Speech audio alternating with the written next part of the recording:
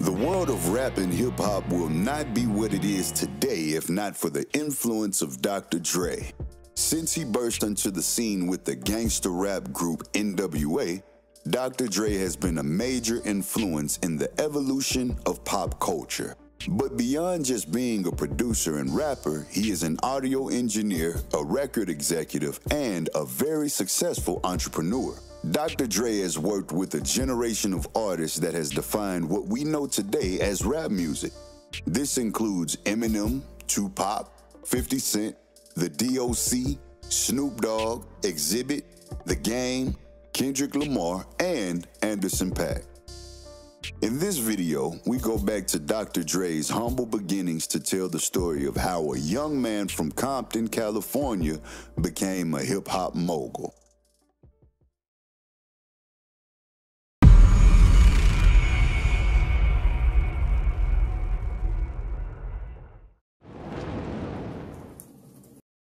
Dr. Dre was born Andre Romeo Young on February 18, 1965 in Compton, California.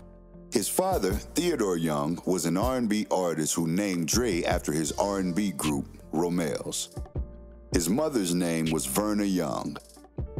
Theodore and Verna would only stay married for 4 years before separating and finalizing a divorce in 1972. Now staying with his mother and grandmother, Dre began attending Vanguard Junior High School in Compton, but he wouldn't stay there for long. Due to the unending gang violence in that area, Dre was transferred to another school in the suburbs, Roosevelt Junior High.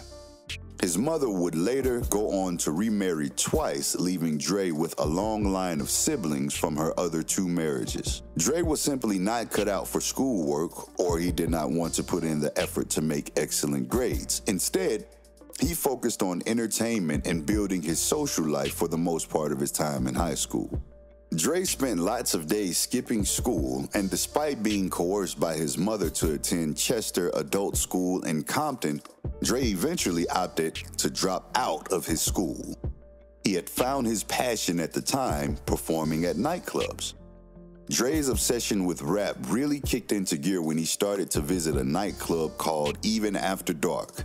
At the nightclub, he would watch several DJs and rappers performing live.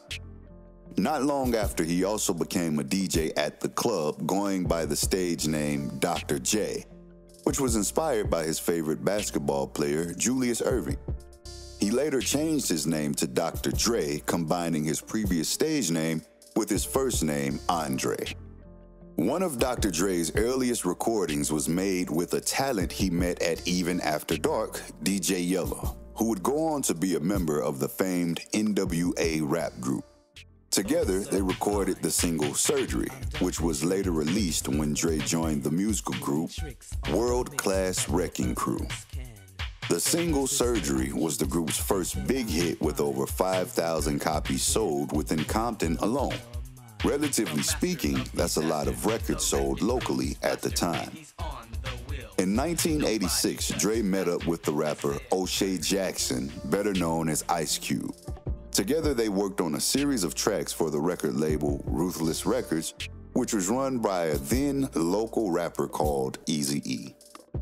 Later on, Dre, Ice Cube, Eazy-E, MC Ren, D.O.C, and the Arabian Prince came together to form the rap group Niggas with Attitude, better known as N.W.A.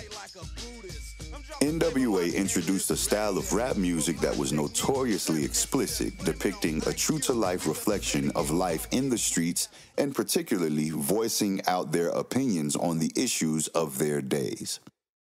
In 1988, N.W.A released their second studio album, Straight Outta Compton. The album became an instant hit, selling some 2 million copies. With the album, N.W.A launched a new genre of rap music, which was called gangsta rap. The most infamous track on the album was F the Police, a song that reflected on the tensions between the police and black youth. For many youths who followed the group, F the Police became an anthem. In the eyes of the authorities, however, it was interpreted as a means of inciting violence against the police. The concerns about the lyrics of the track were so serious that the FBI sent a letter to Ruthless Records warning the company about the content of the song's lyrics.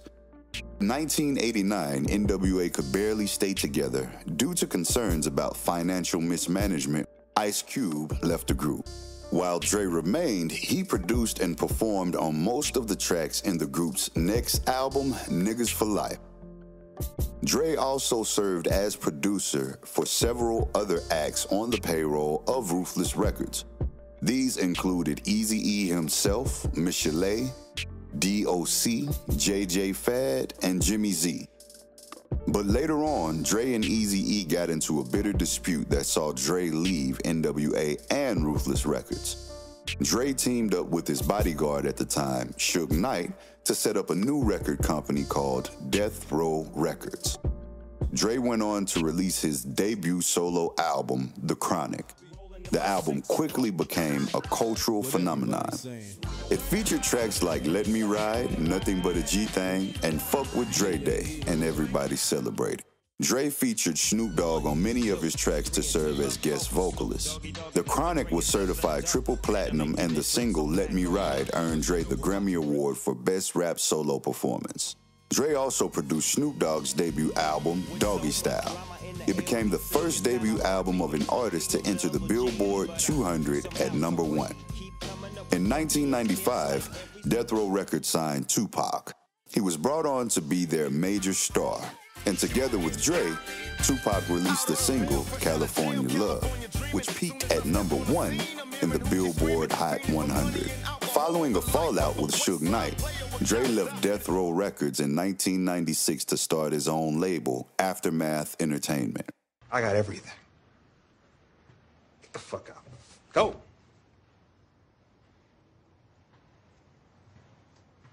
So what you gonna call that bullshit? Aftermath. And following the establishment of Aftermath Entertainment, Dre released Dr. Dre Presents the Aftermath album. It features songs by Dr. Dre himself and other newly signed artists, but the album was poorly received amongst music fans, even though it was a commercial success. At the time, things were not looking promising for Dr. Dre's Aftermath Entertainment following a cold reception of the studio's first album. But all that began to change when Dre agreed to sign a rapper from Detroit named Eminem.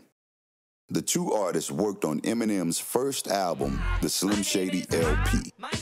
Controversial as it was, the album was a huge commercial success and a major boost for Dr. Dre and his record company.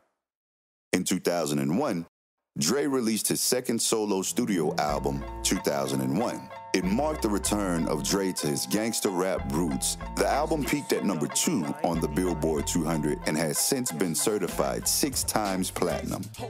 The 2000s were hugely successful years for Dr. Dre as a producer. All the while, his third studio album, which was expected to be titled Detox, was hotly anticipated. In 2008, Dre continued to expand his impressive resume when he founded Beats Electronics with record producer Jimmy Iovine. The company's first major product was the Beats by Dre headphone. When the headphone hit the market, it immediately became very popular.